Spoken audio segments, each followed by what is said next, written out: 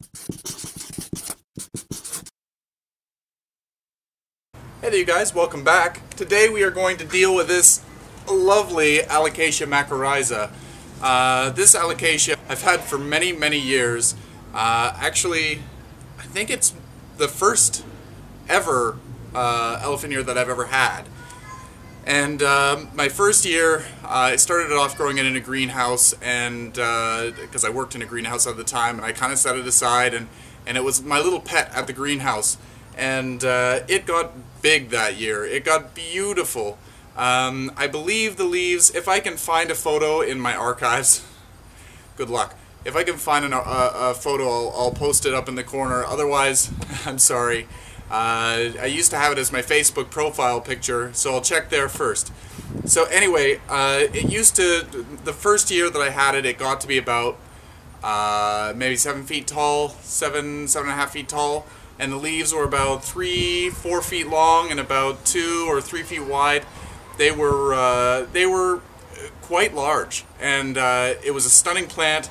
And ever since then, it's never really done as well. It would get bigger. The leaves would get to be maybe 2 feet long and maybe a little bit bigger and nice and wide, but never the same as the first year. And macrorrhiza is supposed to be one of the larger ones, and it just never seemed to do that. So I'm a little bit sad, but sometimes in our climate, my climate is quite cold, so they don't necessarily get as big as they should.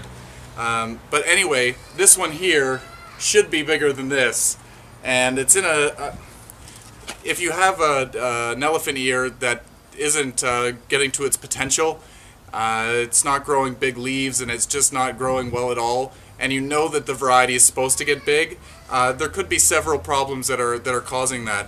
One, it could be just overcrowded in the pot, and it could just be competing for food and whatnot. So if this is the case, you might want to start feeding more often and on watering as well. These things really do suck up the moisture when they're competing, especially. Two, probably a bigger pot size would be better. This one here is in I'm going to say a 12 or a 13-inch pot, and that's really not big enough for an Alocasia of this size.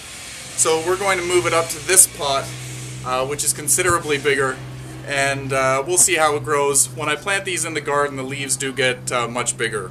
So, excuse me.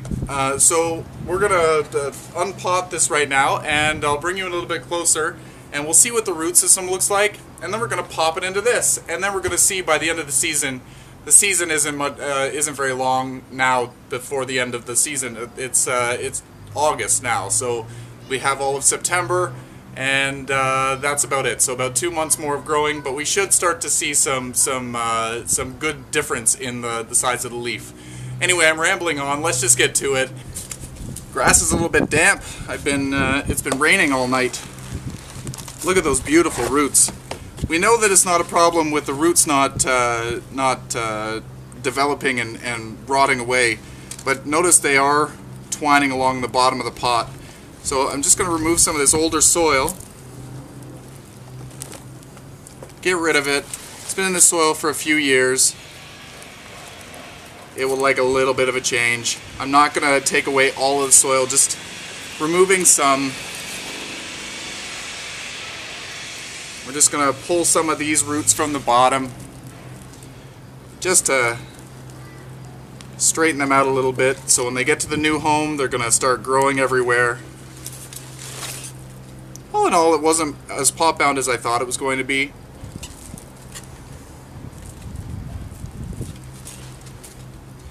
This plant is like my baby. I've had it for so long, like I've said. This is just a baby of the original plant.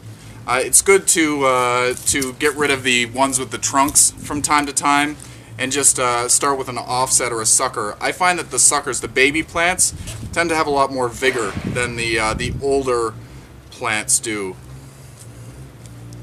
This particular Alocasia doesn't like to go dormant. It will, but it really struggles to go dormant. So generally I just leave it in the basement with a little bit of light. With cooler temperatures and just a little bit of light, it comes through just fine. You do have to watch out for spider mites and whitefly, but spider mites are the ones that are really damaging to this. Just keep an eye open for the webs.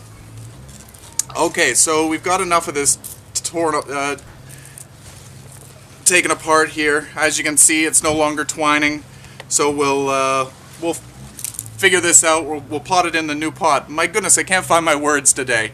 Anyway, let's change the camera view and we'll get to potting this up. Okay, so in the bottom of the purple pot we've got some paper towel. You might want to use stones or whatever, but I'm just adding some something to stop the soil from draining out the holes. I've also got some slow release fertilizer. This one is a President's Choice brand. This is just a store brand. And then this is some leftover Miracle Grow Shake and Feed. This one is 19612. So this is going to be good for flowers. I wouldn't recommend something with a high...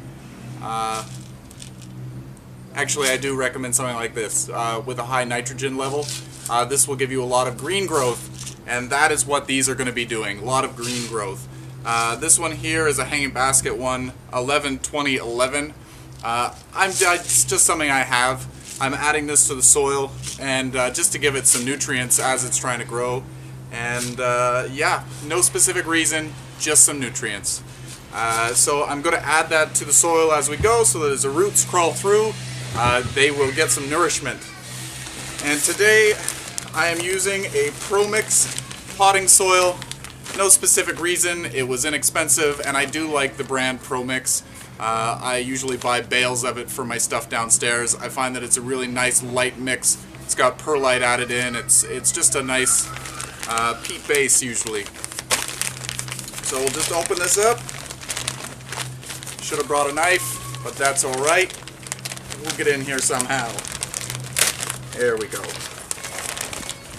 So I'm just going to dump the majority of this bag in.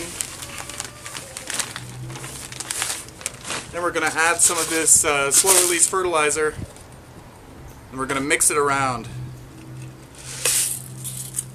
Just add the whole container. These roots will travel quite quickly, so they will eat up the fertilizer in there. Nothing special, just to mixing it around. Take this lid off. All these little measuring cups come in handy later on. Just gonna be very liberal with it. Throw it in, mix it around. It's like making a cake, almost. Alright. So I've got all that soil in the bottom. I just want to see how much more soil I need to have in there. I'll bring the soil level up another couple of inches because it's still a little bit low in the pot.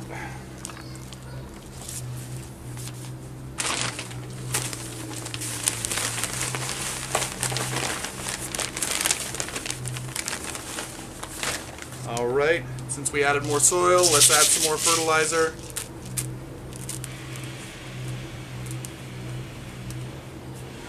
Not following any directions. I'm using a lot of soil, so I'll need quite a bit of fertilizer. You can follow the directions if you'd like. I throw that to the wind. Actually, if you're doing it for the first time, I would recommend throwing or reading the instructions. So let's see this now. There we go. That looks perfect. So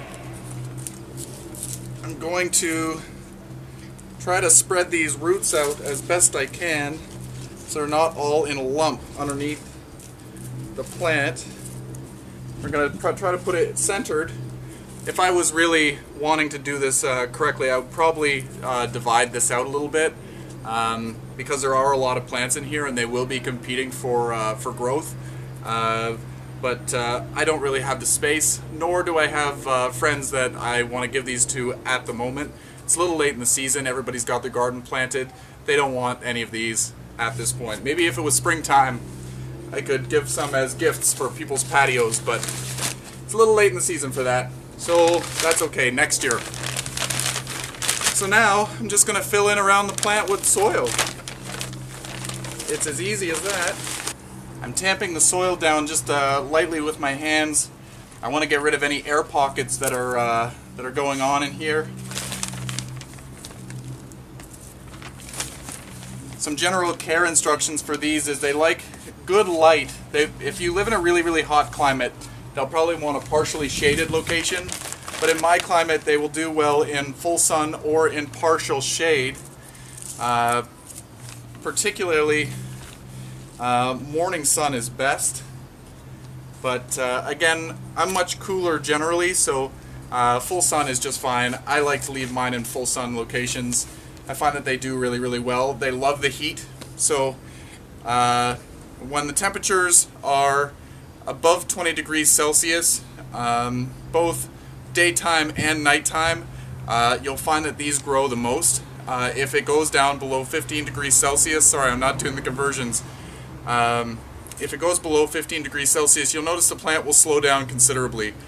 So really, in my climate, you only get about 2 months of good growth, and then the nighttime temperatures tend to drop. The daytime temperatures stay above 20, and they slow significantly when the nighttime temperatures drop. I'm repeating myself. They like to be watered really, really well when actively growing. You'll know when they're actively growing. You'll usually get a new leaf on a big plant once a week, perhaps, maybe once every 2 weeks. And in the wintertime, you might get one a month, maybe one every 2 months. Excuse me, I've got some soil in my face. So yeah, when I bring them in for the wintertime, I keep them on the dry side. I water them when they're completely dry, and then let them dry out again, and then water them well, and then let them dry out, kind of like a cactus. And then in the summertime, pretty well every day, I'm throwing water on them. They really do appreciate lots and lots of water when actively growing, like I said. I think I've covered it all. They like it hot.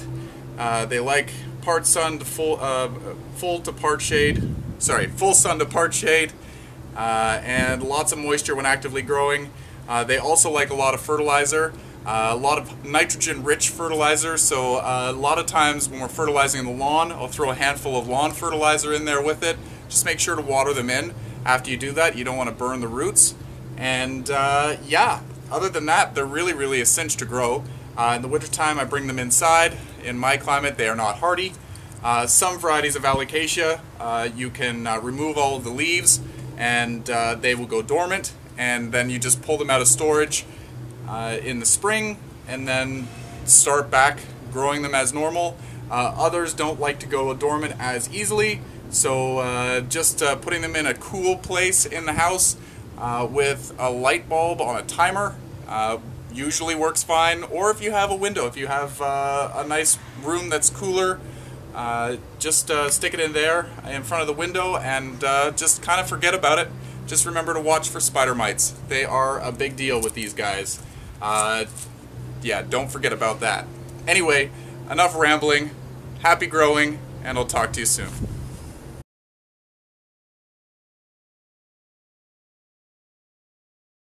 Pots here. I'm going to split it into 3 divisions. I could easily put it into, I don't know, 8 or 10 different divisions because I've got so many different rosettes. I could technically take each rosette and pot it up individually.